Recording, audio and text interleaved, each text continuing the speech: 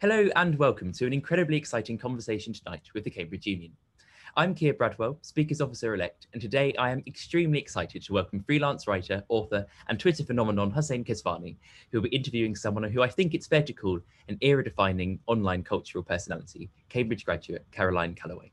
I'll hand over to Hussein, but I am obliged to point out you ought to subscribe to the Cambridge Union on YouTube, find us on Facebook, and obviously follow us on Twitter too. Hi. This is very new to me, so I'm sorry if I sound a little bit janky or that things might feel disconnected. So first of all, thank you so much for hosting me, even digitally. This is a very, obviously like an interesting time. It's a very interesting time to be talking to someone like Caroline, who I feel like everyone who is even sort of like remotely online, but definitely if you're extremely online, you'll be very aware of who she is and you'll obviously have various opinions. When I was asked to do this, I kind of used my Twitter account to ask my followers what they would really want to ask Caroline. And my inbox has been really busy all day today, which kind of just goes to show how much of an impact Caroline has had on Twitter and on internet culture generally. Most people will know Caroline Calloway through the article in The Cut magazine, which sort of detailed her life as an influencer, but was written by one of her former friends, or maybe one of her friends. We can talk about that in the conversation, Natalie Beach, who sort of talked about her being a ghostwriter for Caroline. But some people who have tuned into this live stream will know Caroline as a Cambridge student. She studied history of art at St. Edmund's College, and there were lots of Cambridge students who came into my DMs to also tell me stories about the parties that she had. Before we go into conversation, I just want to introduce myself very quickly. My name is Hussein Kesvani. I used to be the Europe editor of Mel magazine, which is an online digital culture magazine, which has written about Caroline, I think, a couple of times. I also published a book about religious culture and Muslim culture in Britain, which was published last year. And I co-host a podcast called Trash Future, which some people listening to the stream might be familiar with as well. So let's go into questions straight away. So Caroline, you have been described as many things. You've been described as a writer, an influencer, an artist, a modern day celebrity, but you've also been described as a grifter, a scammer, and a charlatan, to name a few. As one of like the most divisive, but also one of the most famous people on the internet, how would you describe yourself? And do you think any of these descriptions hold any weight or any authenticity? Thank you guys both for that really kind introduction. I also want to thank everyone who's watching this live stream event, because I definitely would not be watching it if I were a Cambridge student. I would be deleting the emails from the Cambridge Union as soon as they came to me and be like, this is spam, I don't want this. So like, thank you so much for taking the time to find their YouTube channel and watch this. And as for the list of things I've been called, I mean, you forgot so many. You forgot narcissist, you forgot toxic friend, you forgot criminal, you forgot slut, you forgot, gosh, so many names. Like I've been called lots of things, and I'm sure I'll be called lots of things in the future. And I hope I will, because I think that, you know, art is meant to be disruptive when it's done well. And a lot of people don't see me or my online personality or my online content as art, but I'm glad that it's disruptive, and I consider it art. And so I expect to be called a lot worse before I go to my grave. And no, I don't think it's that true. You know, I often say that if someone has a problem with me, my personality, my business, they can text me. And if they don't have my phone number, then they don't really know me well enough to be making comments on who I am as a person or the inner workings of my business. So I think most people would have been introduced to you via the Cut article, which we'll talk about in a second. I know like you're wearing the t-shirt, which says you don't recognize the Cut, and we can also talk about that as well. But before all that, it strikes me that in 2015 or before, when you kind of first had a public persona on Instagram, you kind of lived a fairly normal existence, and you were charting your experiences as an American who was studying at Cambridge. And your Instagram feed was like described as kind of a fairy tale experience because of its high level of curation and showing the kind of real enchantment and beauty of the Cambridge campus. So in a Vice article in 2015, when I think you were interviewed, you were sort of like aware of those contradictions as well. So while you were trying to seek an authentic kind of British experience as someone who I think describes herself as like an Anglophile, you were also very aware of like the metrics and how the algorithm of Instagram worked at the time. And indeed, in terms of like trying to build an aesthetic, you also needed to understand how that platform worked. So I wanted to ask you first about influencer culture, or even just like your thinking around aesthetic during that time. And the idea that like in order to like indulge in this fantasy that you had about Britain, you sort of had to make it coherent to the algorithm itself. And this is obviously at a time when we're viewing Instagram not just as like this app that people like use very casually, but something that can be monetized and something that can like be an extension of like a personal brand and stuff like that. So I guess like my question is like what formed your thinking around the purpose of your social media, and by extension social media, during your time at Cambridge during like 2015, 16? Wow. As someone who has trouble like doing Cambridge exams, which are like one essay question that is one sentence long, like I'm the sort of test taker where like halfway through my paper, I'm like, what was the question? Like, what was I even answering? These paragraph long questions are going to be a huge challenge for my attention span, but I'll try my best to answer this. First of all, though, you were like, you lived a pretty normal life. And that is the craziest thing anyone has ever said to me, including when they called me a narcissistic, toxic slut. My life at Cambridge was not normal at all. I was literally working full-time, making this business while being a full-time student, while being in my first adult relationship, while trying to make friends and have genuine connections, while trying to live all the experiences that I could then funnel back into my business. And on top of that, I was trying to get this brand off the ground. I mean, like, I remember for my drinking society initiations, I literally had to leave midway to take a phone call with, I think like the UK Times or something like that.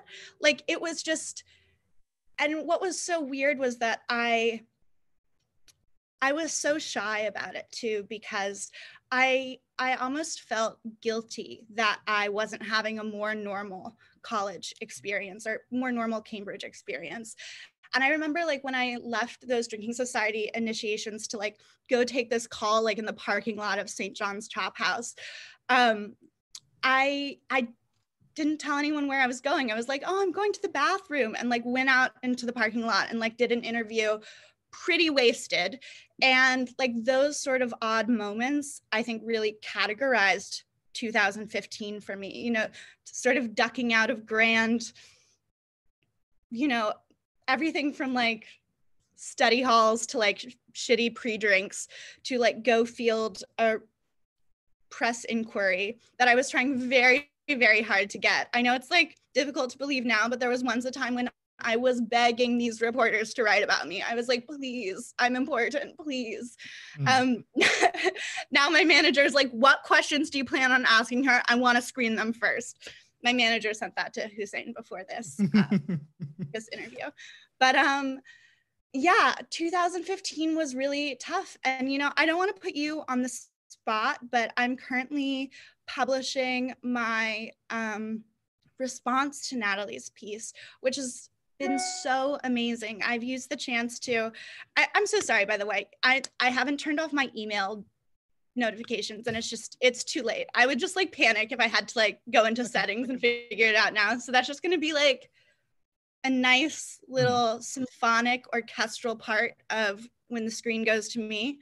But also if I get a text, I'm sure it'll ding, but it's really not my fault that I'm so popular. I'm joking. I really just like am kind of panicked about this and don't want to like figure out how to turn it off right now.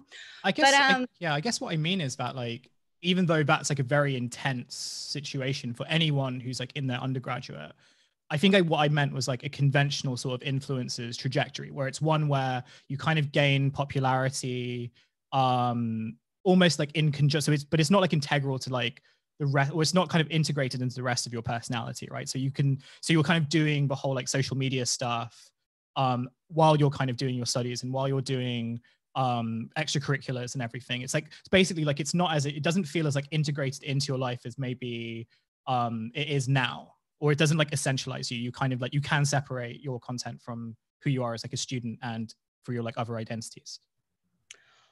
Well, yes. I was getting to the point that if in my response to Natalie's piece, I talk a lot about the Adderall addiction that I was dealing with during all 3 years of my time at Cambridge. Adderall, for all the British people watching, is a study drug. It's basically legal amphetamines or legal speed in the US. And the fact that I literally have to explain to a British audience like what Adderall is should give you all the information you need to know about why it was so easy to hide this for 3 years at Cambridge. I literally would just like take it in front of people. They'd be like, "What's that?" I'd be like, "Oh, Adderall." And they'd be like, "Okay." But that addiction was like, it was really, really serious. And I was also dealing with, like suicidal depression at the time, which I say really offhandedly now, or I don't know. I still don't know the right way to like talk about it. I feel even weirder being about like I was unwell, struggling, than I do about like offhandedly being like, oh yeah, like I like didn't really see the point in living. Like both ways of explaining it feels so wrong. But like I was so connected to my content, even more so in 2015, because I really used it as like, honestly, like a coping mechanism for my shame. I just felt so broken, and like it really was a vicious cycle, because the more that people commented on my photos being like goals, because it was 2015 and that's what we said online in 2015. After I, like walked 8 miles in the snow to make my Instagram posts back in the day. But people would be like goals, and I would be like, I don't like life. And people would be like goals, and I would be like, awake for the 3rd day in a row because I'd taken that much speed. And so as I felt like I was sort of drifting away and becoming like increasingly unmoored from the normal world and from like an interest in life, I sort of used my online presence to like, I don't know, to sort of like counterbalance that shame. And it's something I'm still unpacking in therapy. So like if I'm doing a bad job explaining it, it's because I don't fully understand it. But I also take issue with you being like, like it wasn't like a normal influencer, like you had a better ability to like compartmentalize your life. One, there was this fucked up like shame, addiction, perfect outside shell cycle going on that was like a very tangled knot. And on top of that, in addition to like contacting reporters and like trying to get myself out there, the way I built my Instagram following was I bought 40,000 followers. And then before the FTA laws about disclosing hashtag ads existed, I bought ads from specifically book fandoms. Like I knew I wanted not just followers, but readers, and not just readers, but readers who were predisposed to become obsessed with what they read. And so I targeted accounts like Harry Potter, The Fault in Our Stars was big then, The Hunger Games. And I would run ads for myself with these accounts. So I'd have to create the ads, write the ads, find the accounts, send the content to the accounts, make sure they went up. Sometimes I got scammed because like this was like PayPaling money to like strangers on the internet. And it took so much time and it was really tough. Yeah. I wanted to talk about, because that sounds like a very like very crazy period, but I want to talk about a crazier period now, which is the post-cut stuff. I don't want to like talk too much about like the ins and outs of the article, because number one, you are in the process of writing responses, right? Or you are like writing responses to Natalie. Yes, I've Yeah. published the first, it's a 3-part series, Yeah. and I'm using it to raise money. And so far we've raised over $50,000 for COVID relief. Right. And the funds from, I'm hoping to get to $100,000, and I want to donate the next $50,000 to the Equal Justice Initiative, which works on racial inequalities in the American prison system. Cool.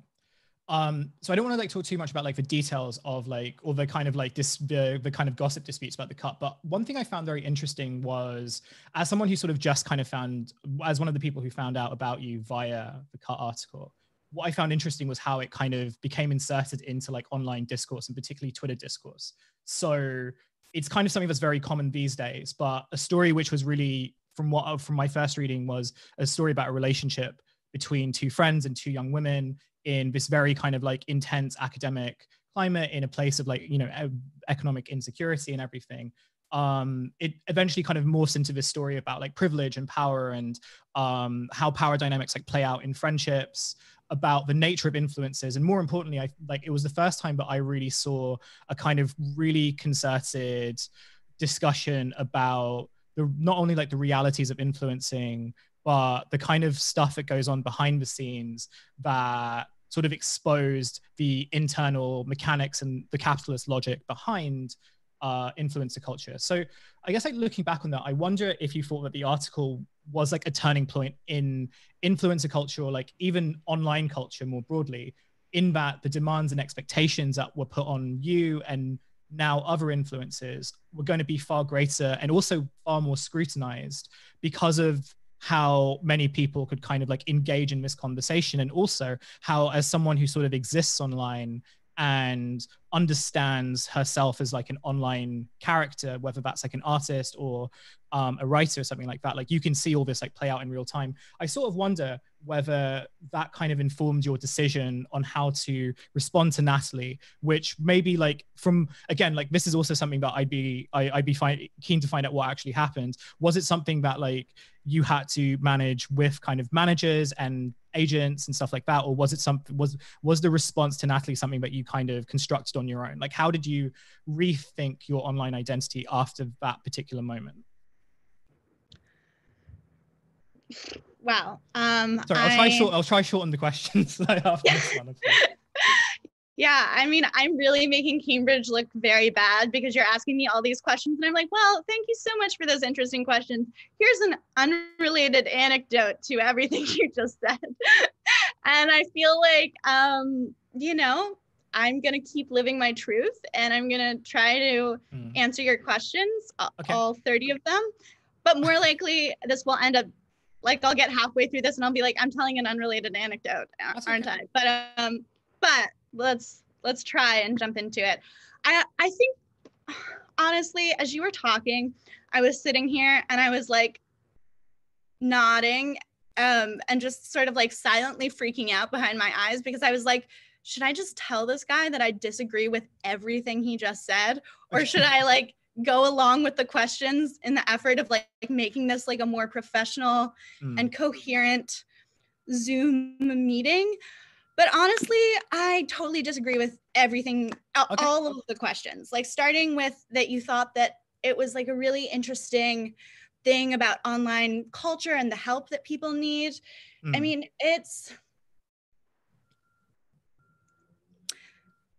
Natalie and I worked together for 2 periods of 6 months over a span of 6 years. I'm sorry, 2 periods of 3 months over a period of 6 years. So 6 months total. And she was very careful to take the focus of the reader's attention in that essay from when we worked on Instagram captions before my Instagram was famous, and then when she helped me write my book proposal after I had become famous and sold the book and established the brand. And I think Natalie is brilliant. And I think she started writing that article when I went viral as a scam. She literally started it like as soon as I was being canceled. She began work on that article, and 7 months later it was done. And I think she was very smart to really tap into a lot of sensitive topics in our culture, which are like the idea of having like the pretty friend and the ugly friend, or the idea of like the influencer and the person who does all the work, like the brains behind the operation. And like, if I read that article, I mean, if I read it, when I read it, I was like, damn, this Caroline Calloway is very dumb and very mean. She has no idea how to run a brand. Like, thank God she had Natalie to hold it all together. When in fact, like, Natalie actually wasn't part of I was away in Cambridge for 3 years while I wrote the captions that made me famous and sold the ads that built the brand myself. And although, I think it is interesting to think about how influencers have help, the truth is that we don't fit as perfectly into that narrative of, the pretty dumb face who just like was the sort of the shell, and, Natalie, who had less power but was doing all the work, and like that sort of complicated dynamic that she tried to present. And I also disagree with you when you were like, do you think there's more pressure on influencers now? No, I think there's such taboos around so many things online. Like when Natalie released her article, it was pretty taboo that I'd bought 40,000 Instagram followers. But like now, the more that I've been unburdened of that shame and just been able to tell the truth, like I actually feel it's like one of the smartest business decisions I've ever made. Like starting with that bump and then building the brand from there, genius. And like other things like buying ads and like hiring help. Like I paid Natalie for her biggest work was when we co-wrote the book proposal. And like I paid her 35% of everything. Like I treated her well as an employee. And I think, when Natalie emailed me to tell me that she was writing this article for The Cut, like 6 days before it came out, she wrote me this email. It was a couple paragraphs. And this anecdote is actually going to be so fucking related to your question. It's actually like dazzling. Like this is not going off topic at all. Well, I mean, fingers crossed. But she wrote me an email. It was a couple of paragraphs. She was like, I'm so glad that, you've gotten over your addiction. I know that recovery must have been like so hard for you. And like, I'm really happy that you're well now and you're not sick anymore. And that email, as I said, a couple of paragraphs, like her essay is almost 6,000 words long. Like it's a long piece. And she does not use the words addiction or recovery or depression or sickness once. She's very careful to erase my mental illness from the record because, by presenting my behavior high out of my mind on amphetamines as my like sober personality, she mischaracterized fundamentally like the core of who I am and, my struggles with mental illness. And your next question, which was like, did your management like sort of try to like regulate your response?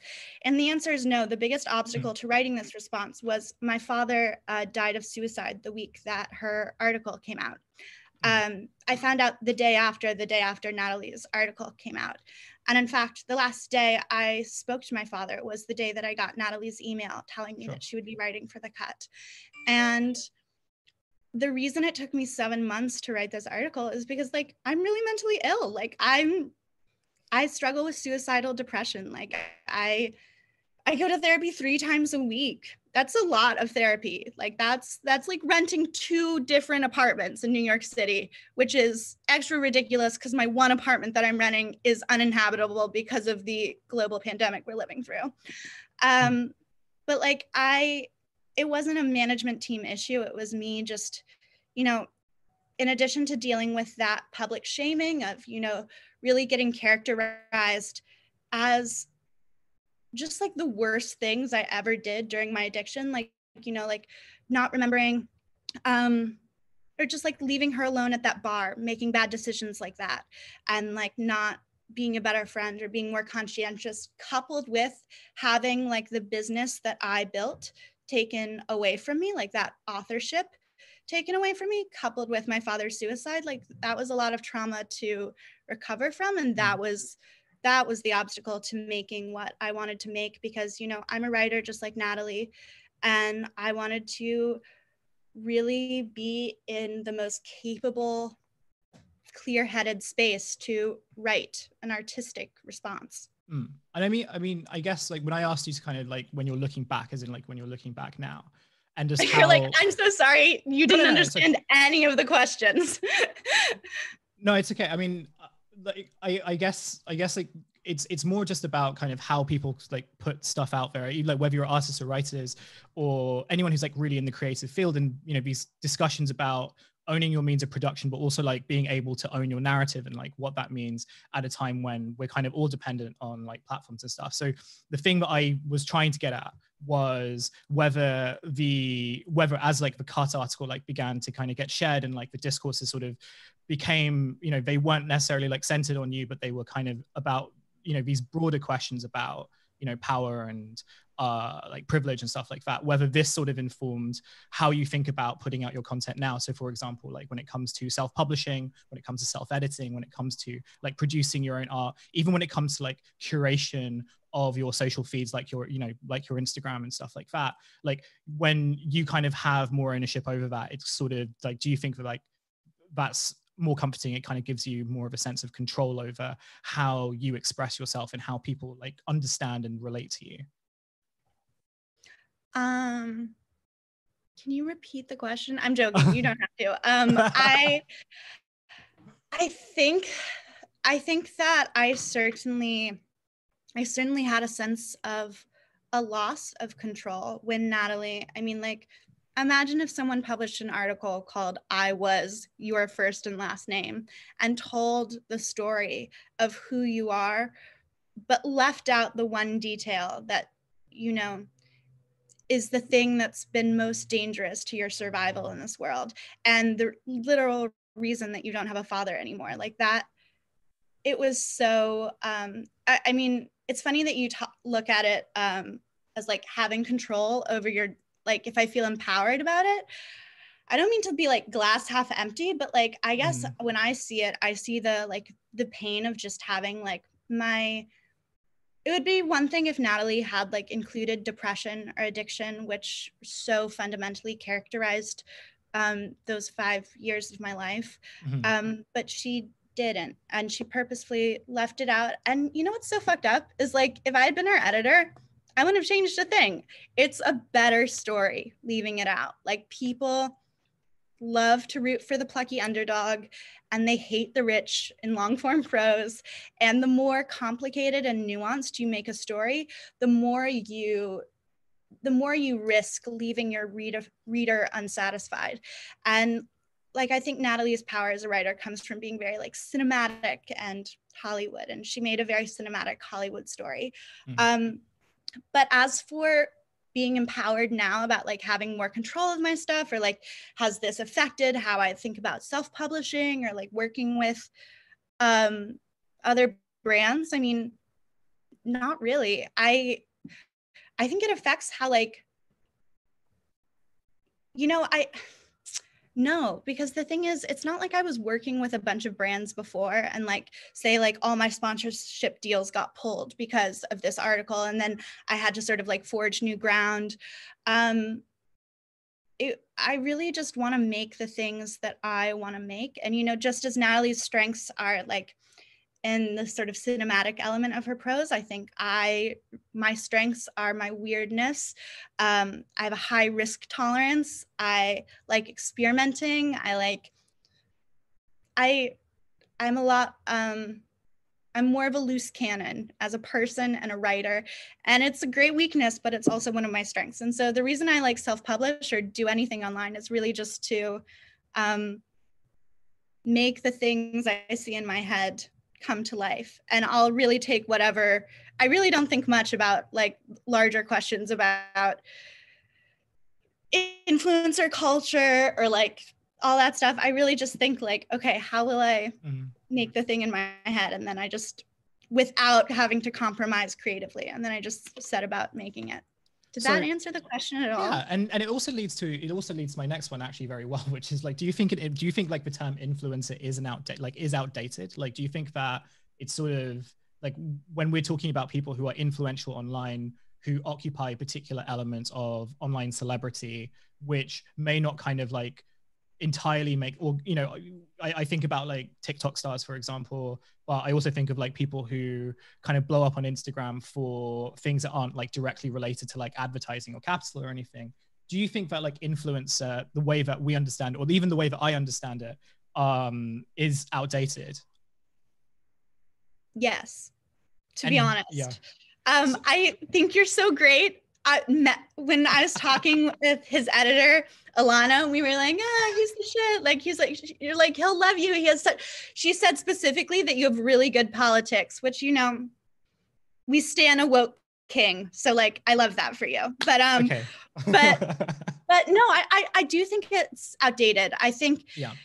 Cause you know, like I think there's just like, as more and more online content is generated every second of the day, I think that we'll just have more and more niche communities. And like, it used to be that like on influencer, there were like a couple main on Instagram, that there are like a couple main influencers and they like had more of a monopoly. I definitely think that will break down and you'll see people like getting a lot more niche and a lot more just like people will find exactly what they want. But I don't think influencers are going anywhere. Like I think the idea or the practice of popularity made visible by online metrics is here to stay. So you did art history at Cambridge, right? Yes. And you are also like an artist. You produce art and you sell art. Yes. You told me. And by extension, like I've been thinking a lot about like curation and how we curate stuff online, whether it's like in our Twitter feeds or in like in our Instagram pages and stuff. Like Instagram, I guess, is like the most kind of obvious way, but the way in which like we curate ourselves online, and particularly at this moment of time where you know, so some kind of internet celebrities or people who are like high note, they've been criticized for like not using their big platforms to promote Black Lives Matter causes or to promote organizations that work with marginalized Black people or like POC communities.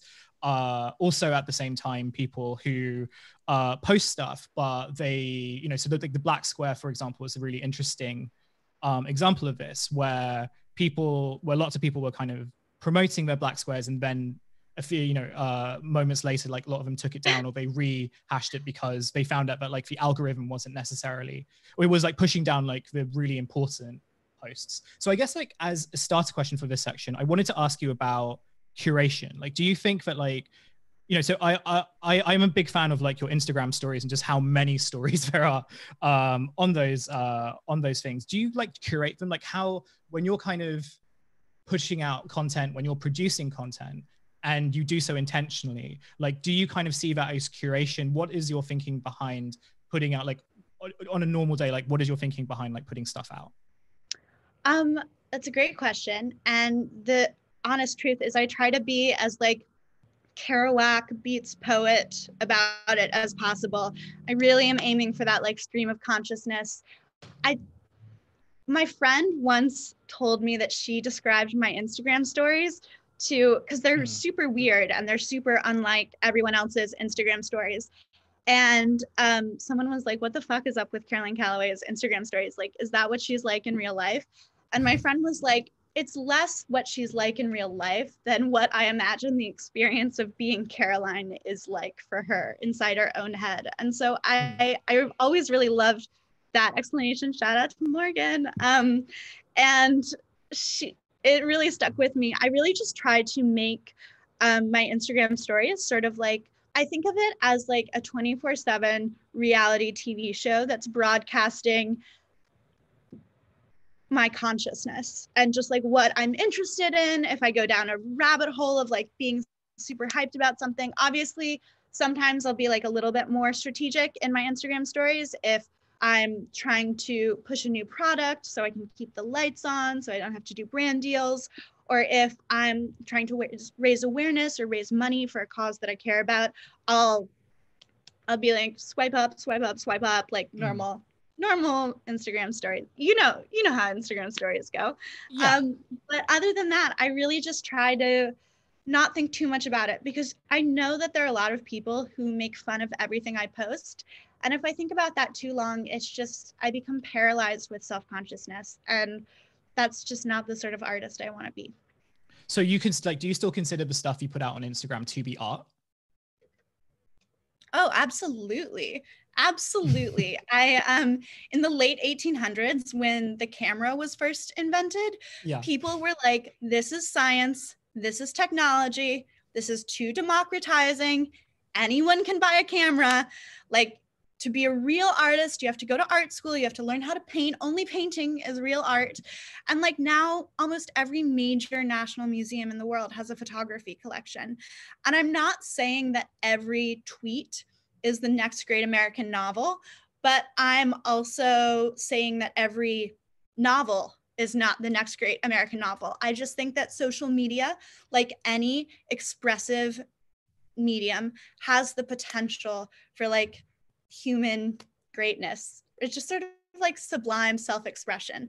And I think Instagram is no different. It's so fucked up that a sentence I write, printed in a book, the same sentence is somehow less intelligent, less valuable, less important if I put it in an Instagram caption. And that's like a really real bias that we have in this world.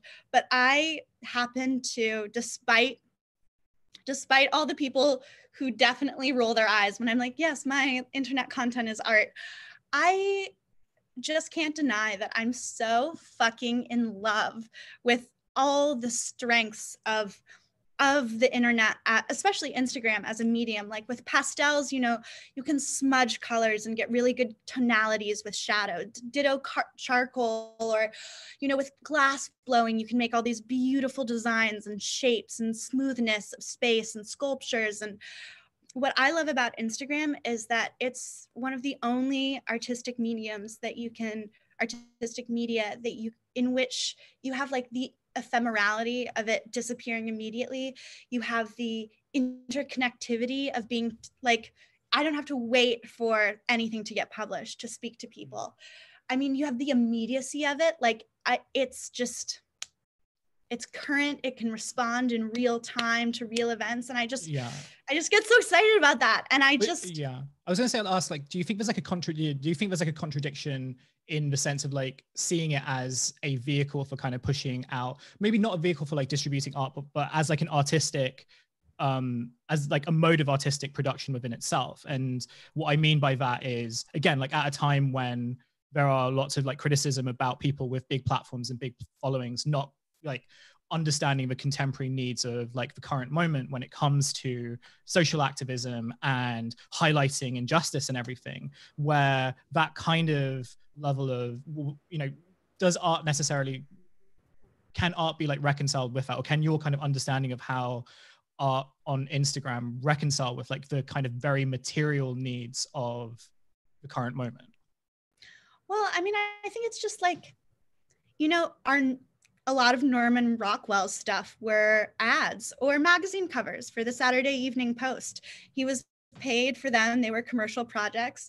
And, some of them were too commercial. Like you wouldn't really say that like a Coca-Cola ad from the 1950s is art, but like sometimes commercialized stuff can be brilliant and provocative and boundary pushing or beautiful.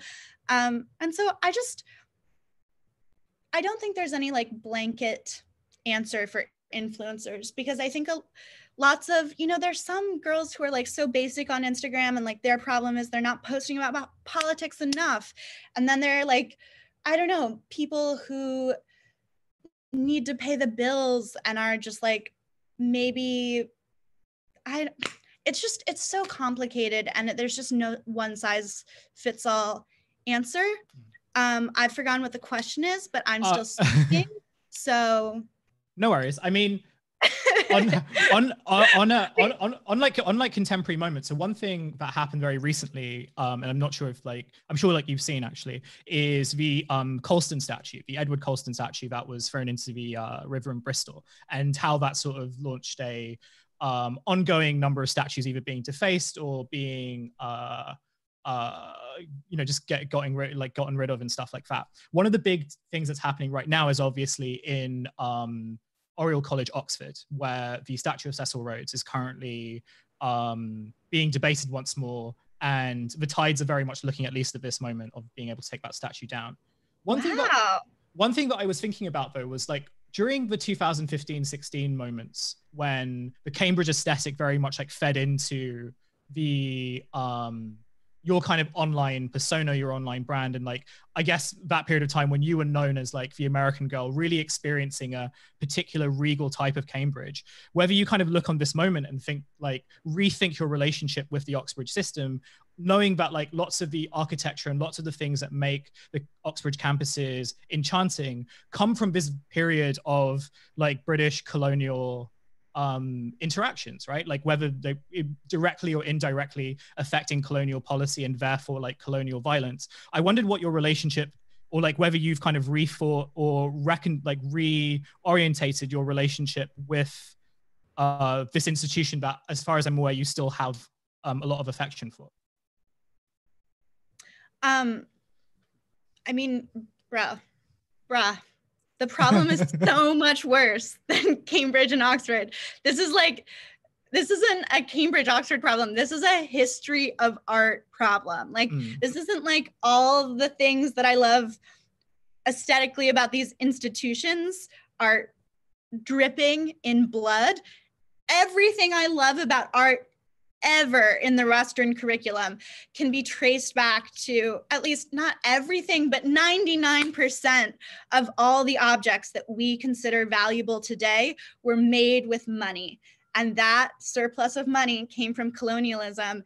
And of course, my attitude towards it has changed. I really feel like it's so terrifying the way that we expect not only our public figures, but each other to sort of like spring from the head of Zeus, like as this like fully formed woke Athenas, like that we'd never want to see the process of someone learning. We just want them to be learned. Like we just want the finished product of them knowing everything. And that's such fucking bullshit, because we're all still so racist. We've been so racist for so many years. And anyone who says that they're not racist now, that they've like somehow like magically like removed all the poisonous biases in their head, are fucking lying to others and especially themselves in a way that benefits absolutely no one. And so, yes, my opinions have changed. I was so blind to white privilege when I was at Cambridge, and I can choose to either, sort of wallow in the guilt of that, and feel like I was the only one, or I can be honest with myself and be like, a lot of people are waking up to the situation. My journey with racism started in 2018. So like I am better than you because I started earlier. I'm joking. Obviously, I'm a white girl. I'm so much dumber than you are. I have no idea about marginalization. Don't worry, I won't be canceled for this. I'm truly post-cancellation. I would like to see someone come for me on Twitter. We can talk about cancellation in a second. But yeah, my views have changed so much, and I know the most palatable thing for any, not just public figure, but person. Like if we were just friends at a bar, like it would be most appealing for me to like come out here and be like, yeah, and my like unifying theory on art history and like how I justify it is this, and like to have just sort of like we don't really like it when people say that they're still learning and they're still figuring it out and they're unsure, but I'm still learning and I'm still figuring it out. And I'm unsure, do I need to reject all the art history that I love? I love art history. Do I need to like shun Cambridge and Oxford? I love Cambridge and Oxford. I like, look at this little guy in the bottom hand corner, Keir Bradwell on our call. Look at him, he's just a little But the way that like on YouTube, you're only seeing my face, but on my screen, I'm seeing everyone in the call. And Adam, the president of the union, is so fucking lucky he blocked out his screen, or else I'd be like, Adam's so adorable.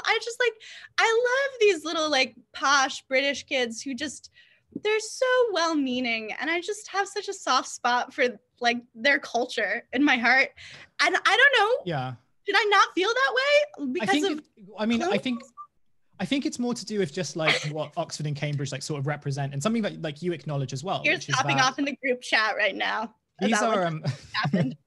these are like elite institutions, which at least kind of in the 19th century, but like even kind of lasting until today, they sort of, you know, they like trade off their eliteness, they trade off their like exclusivity, and like the cloister, like how the maintenance of those cloisters and the maintenance of that type of architecture comes like, you know, in order to exert that type of exclusivity.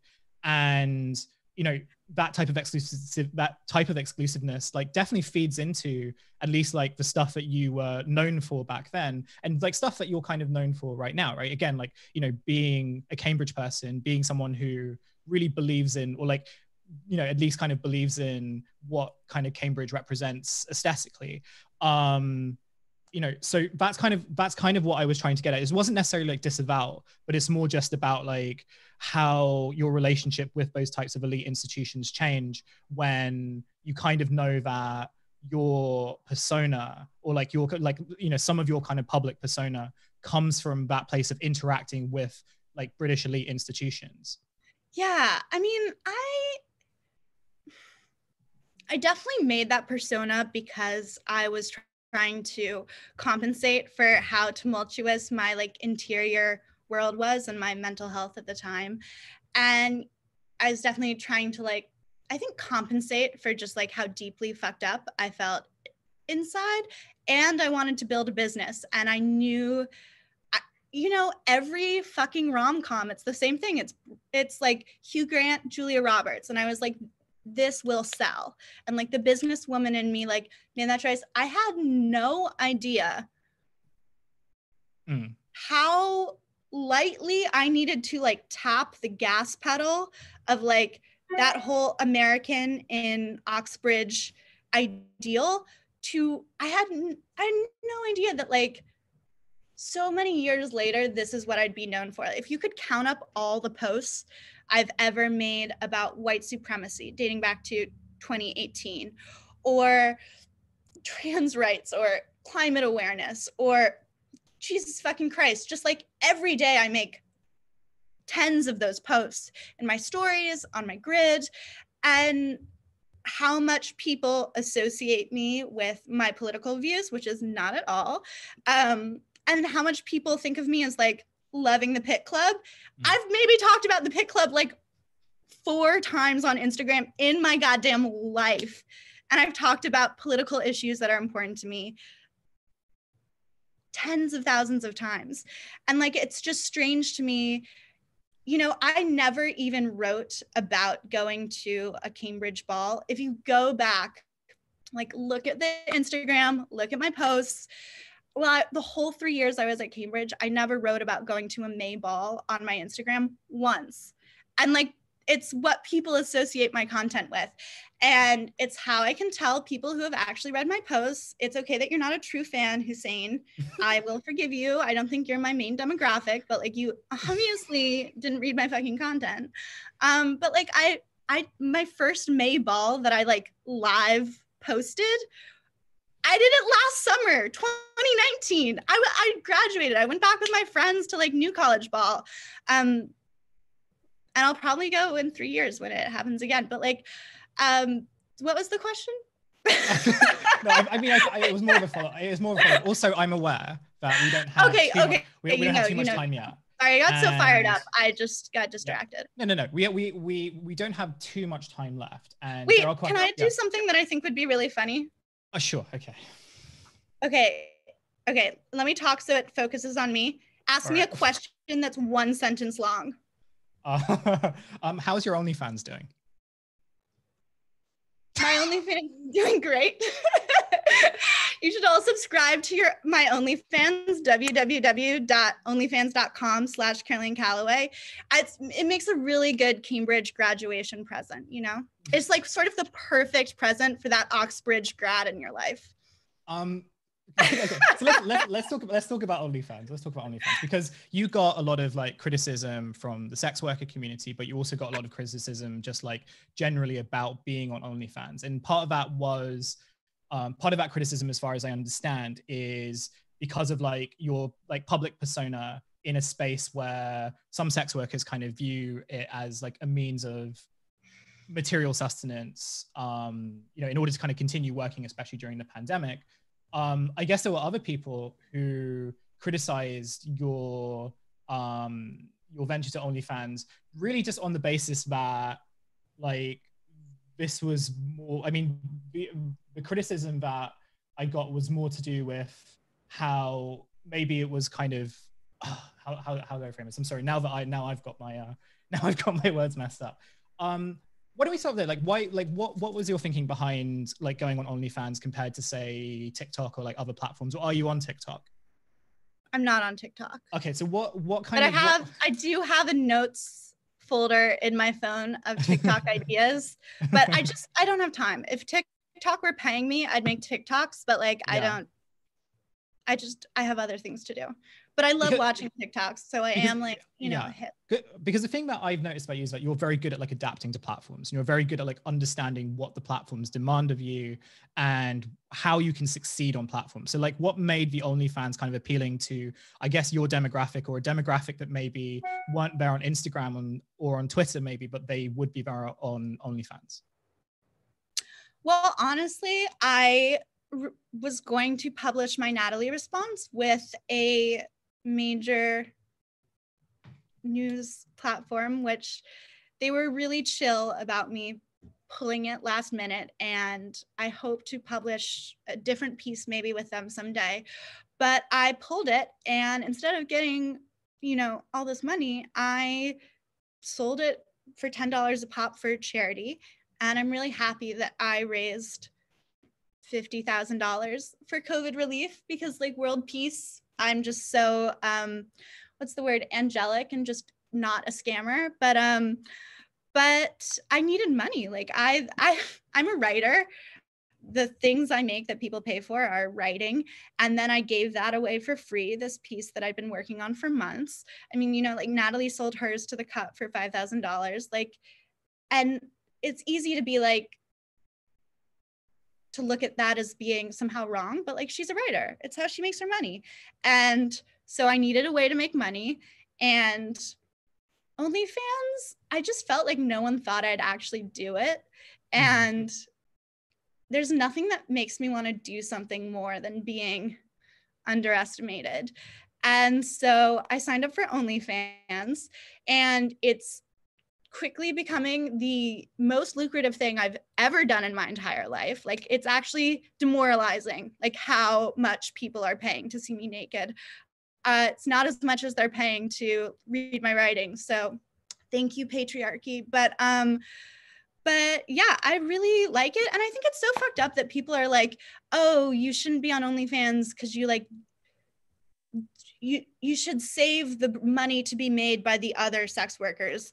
That is the most fucked up communist bullshit I've ever heard in my entire life. Like, name another profession where you'd be like, oh, no, don't enter that profession because other people who aren't you need to succeed at that profession. Wait, how is it like, communist? It's the idea of, okay, maybe I don't know what communism is, but I think it's communist in the sense that it's like, oh, you have too much, you can't have any more. Like, in the sense that it's limiting like how much wealth I could accumulate. Like, somehow other people get to decide. First of all, I'm not that rich because I gave away that money from the essay, which was the most valuable thing I had at that time. And second of all, I really believe that sex workers should be more protected in their industry. I think there's a lot of room for reform. I don't think that they should lose respect or just anything for dabbling in sex work. But I don't think a way to solve that is by telling other people who can and can't be a sex worker. I mean, I guess like one of the things I remember was also you kind of did this caption about being the only Cambridge grad to be on OnlyFans, right?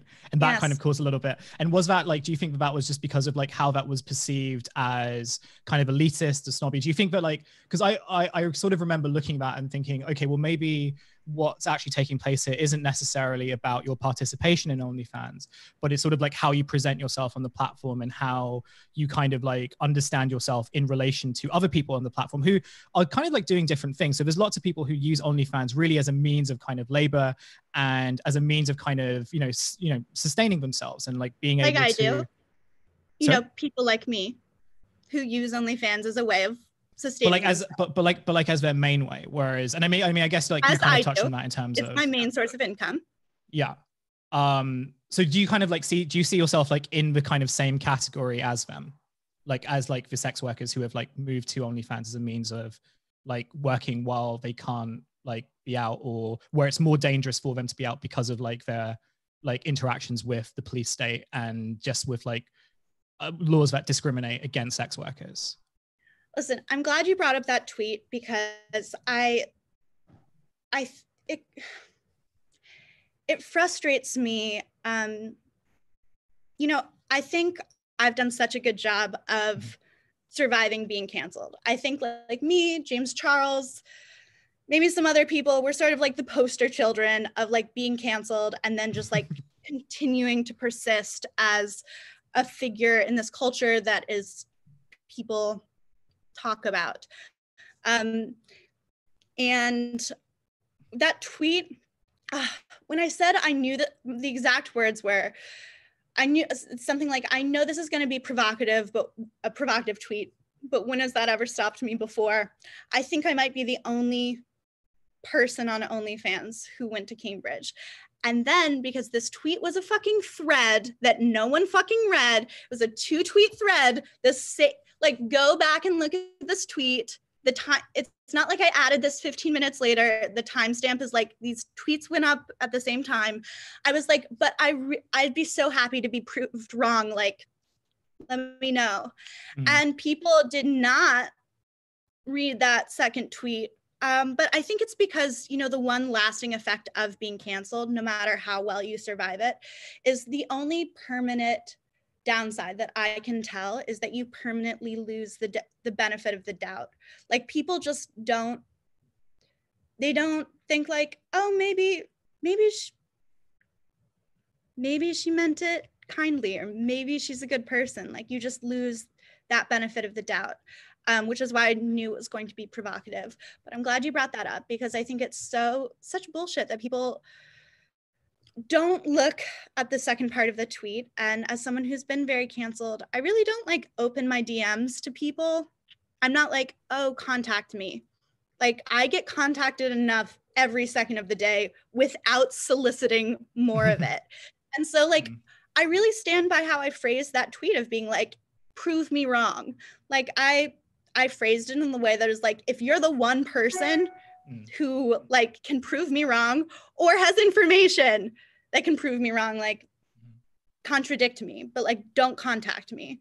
And like a really lovely podcaster responded to those tweets and she was like, for a marginalized community, like you should be careful about using like kinder, gentler, more inclusive language, especially because there's so much emotional and physical violence around sex workers. And I honestly really appreciated that input and I thought about it and I think Olivia's right. And if I try to find any other Cambridge grads on OnlyFans, which as of right now, I still haven't found any. I found one girl who went to Oxford who hates me, although I retweeted her OnlyFans and I wish her all the best.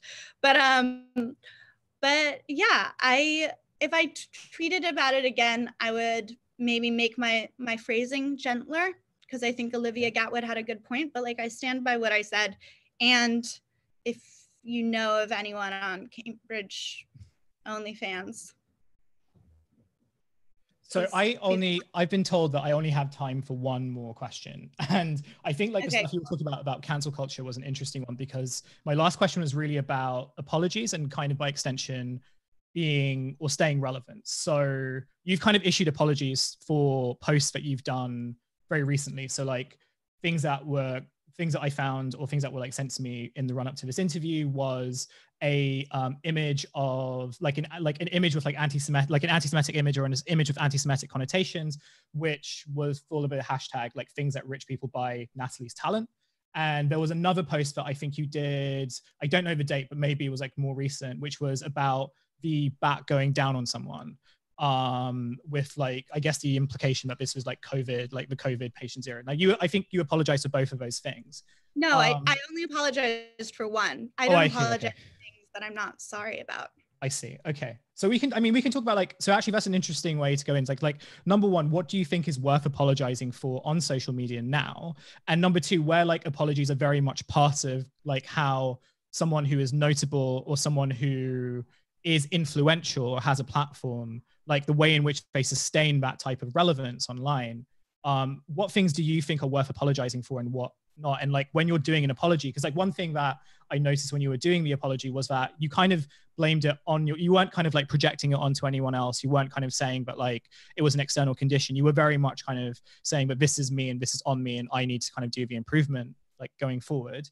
Where do you think like the apology, like, yeah, what do you think of apologies on social media now? And when someone does it, like, what are the conditions in which you do it and what are the conditions that you don't, or you don't need to? Okay, well, the anti-Semitic cartoon, which, you know, did you know that umbrellas are anti-Semitic? I didn't. But umbrellas were seen as the sort of a symbol of the pretensions of Jewish people's claims to upper middle class mobility. And, you know, I really, as a lover of Harry Potter, and a girl who was raised on Disney, like I think I've really been desensitized to the idea of like hook-nosed villains.